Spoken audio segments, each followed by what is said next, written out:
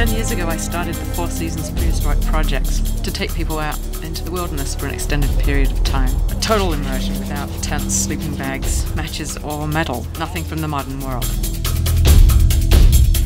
Last, after 4 months of preparation, it's time to dive into the heart of the Rocky Mountains. This right here, this is my life in a nutshell for this project. I would not make a good hunter.